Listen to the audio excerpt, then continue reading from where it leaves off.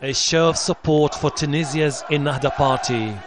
Thousands converging on Habib Bourguiba Avenue, the focal point of the 2011 revolution. They are taking aim at secular parties, blaming them for the rising tension and the growing divide between conservatives and secularists. I'm here to show my support for legitimacy in Islam. We are opposed to injustice, dictatorship and violence. They've come from different regions of Tunisia to show their support. Salafists with their black flags on the avenue, denouncing what they describe as plots to discredit Islam. We are targeted by remnants of the former regime, the traitors who are collaborating with foreign powers. They have to know this is our country.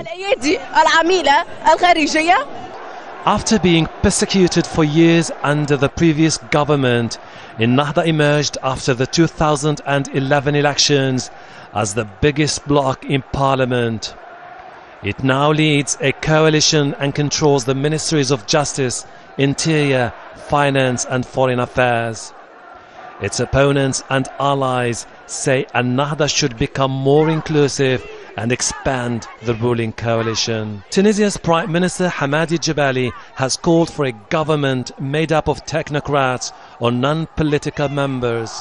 A call dismissed by these supporters who insist Ennahda should stay in power until the end of the transitional period.